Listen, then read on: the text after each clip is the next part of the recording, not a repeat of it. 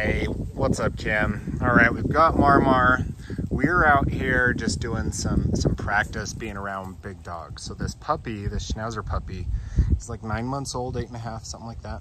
He has really big energy, and Malo doesn't appreciate it right off the bat. So if he comes up to her like really quickly, it really scares her. So Kaden, let's have you just like walk by and have him ignore for the first time. So we just want her to process it. You did good, girl. And so I know that she would have, fired up on him a little while ago.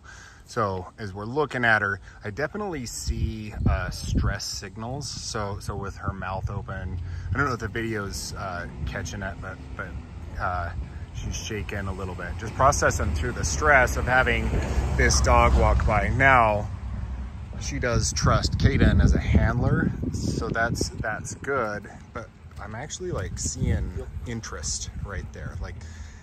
And so what that says is that she's building faith that she'll be safe in this situation. And so I just have her, we're just hanging out. I don't have her like tied up, good girl, or anything like that.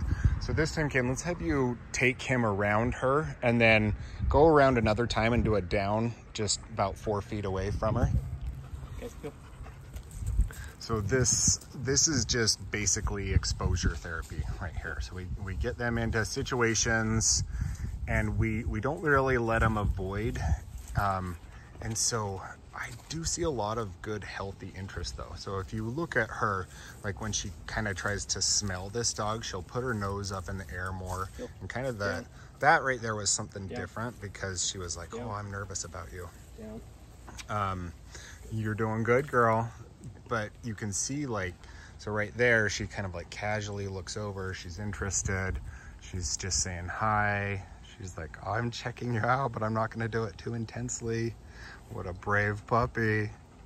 So she actually does really good with Drago, my German Shepherd. Lucy, her and Lucy are really good friends. Malo, what do you think, huh? Oh, you can hold it down too, can't you?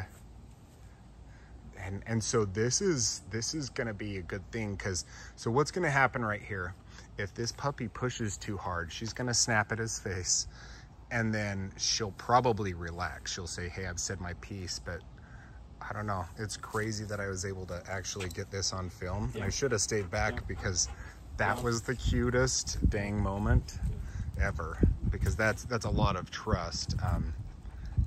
Oh, did I ruin it? He's the nicest dog. Good boy. Come here, girl.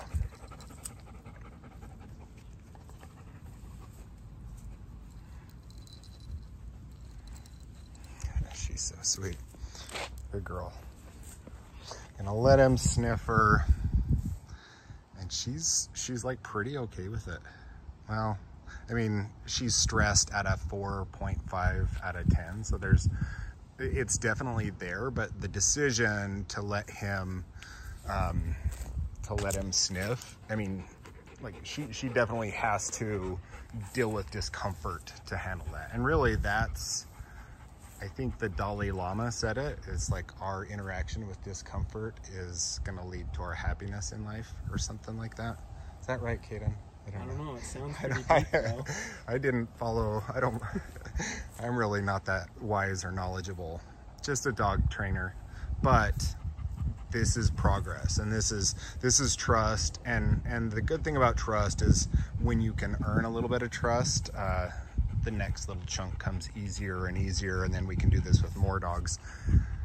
I can guarantee if we can do this with a really, loud and boisterous 8-month-old puppy that outweighs this poor girl by this much, we can keep getting around other dogs and helping her win on it. So anyway, hopefully that's fun to watch. I'm optimistic and inspired. I think that's awesome. Okay. Jax. Nope. Down. Good. Down. Good. She's like, I just want to be Jax's dog now. Was that not the cute?